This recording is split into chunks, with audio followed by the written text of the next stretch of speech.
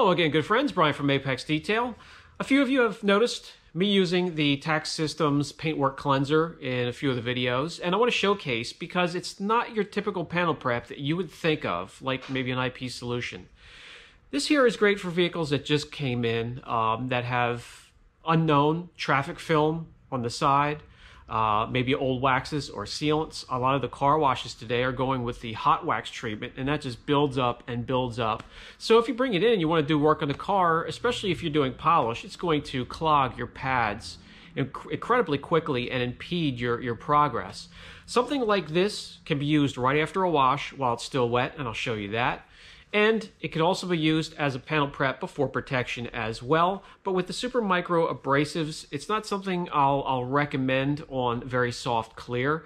I have used it successfully on hard clear to clear the way for a ceramic coating or a sealant. So without further ado, let me show you what this product can do.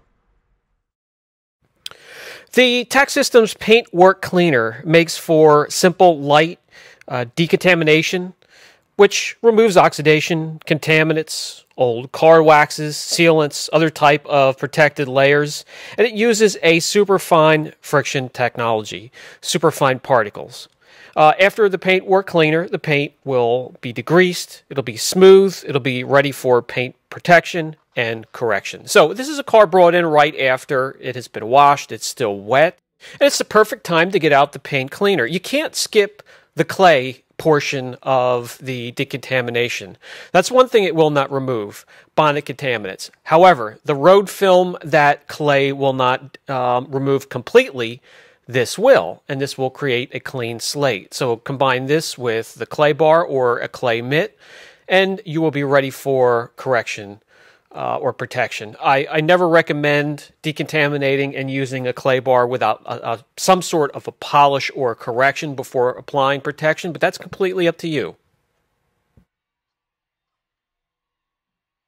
And all I'm doing here with a microfiber applicator is applying a dime-sized drop of the cleaner and working a 3-foot section at a time. Pressure, it's going to be the same thing as if you were washing your car. Not a ton of pressure. You don't want to scratch the car. You just want to remove traffic film. When you're done, if you're outside, hose it off or use the pressure washer. If you're inside, I'm just going to use the Merilix sprayer here and a little bit of O&R or rinseless wash.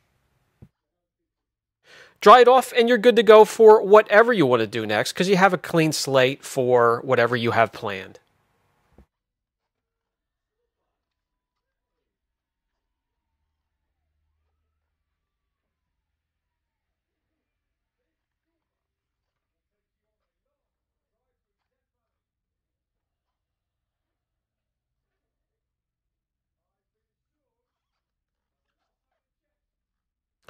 And to be completely transparent, I do want to show you the claying procedure cannot be skipped over or forgotten about.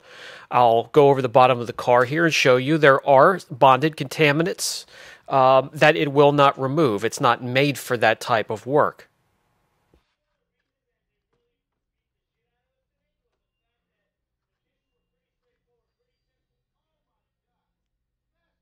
All right, so there you can see some of the bonded contaminants removed. Now the panels are squeaky clean. I do want to show you how effective it is in a short demonstration here. We're going to use Seal and Shine, and we all know this is a benchmark. It's very tenacious. We're not going to remove an old or an aged wax or sealant. We're going to remove fresh Seal and Shine, and how difficult that is, and how I've showed you over a lot of my videos. So proper preparation of the panel, I'm never going to skip that, so we're going to clean it. I'm going to quick polish it. We'll use an IPA solution, make sure there's no residue on there, and we'll get Seal and Shine applied.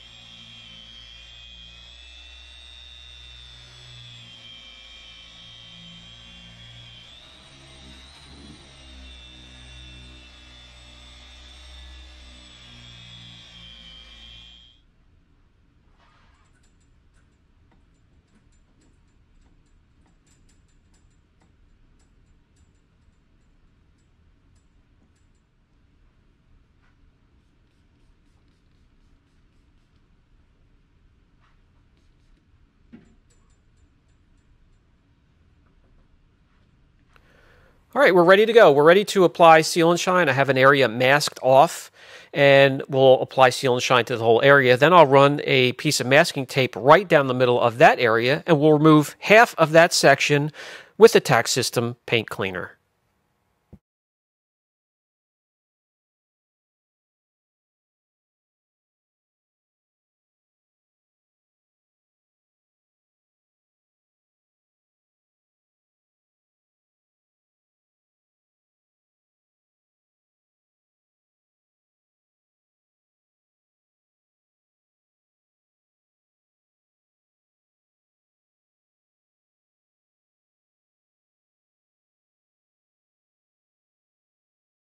All right, we'll give that the evening to cure. We'll come back, and the slickness and the shine and gloss already increased. So let's run a masking tape line right down the middle.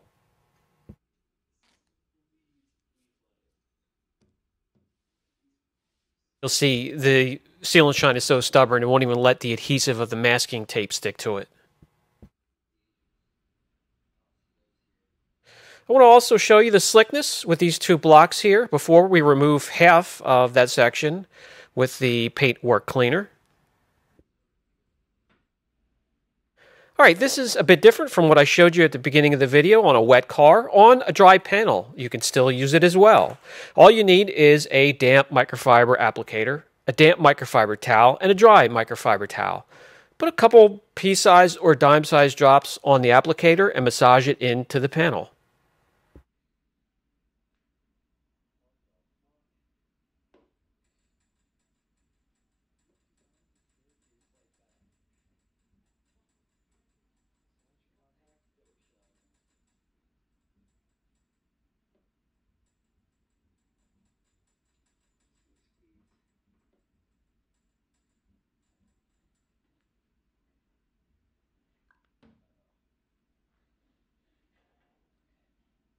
Grab the damp microfiber, clean up a bit, grab the dry microfiber, buff to perfection, and you're done.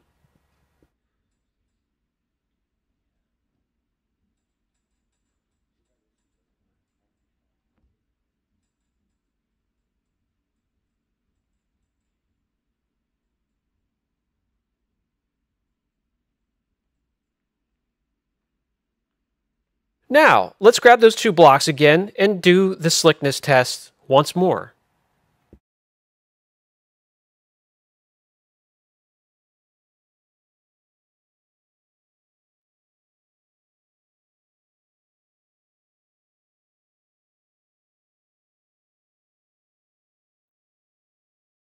And another way I could show you the Seal and Shine is gone is by just applying water. We all know how Seal and Shine beads, and the area is completely stripped.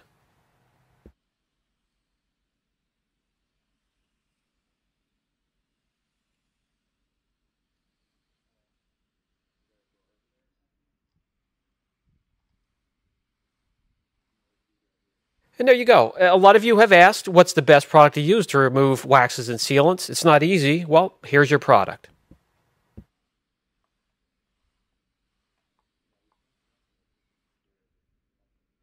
And that will bring us to the final thoughts segment of the video, guys. The Paintwork Cleanser is my go-to if I need to strip a panel for correction or for a bit of protection. Something I wouldn't use in between steps of a correction, I would still just use an IPA solution or panel prep, not needed for that. But if you have something that you're not sure if there's an old wax or a sealant, or if you think there's a lot of traffic film on the side of the car, on the back of the car, this will take it off. This is very effective and something I recommend. I'll put a link down below. Brian from Apex Detail. If you have any questions at all, don't hesitate. I'll catch you guys in the next video.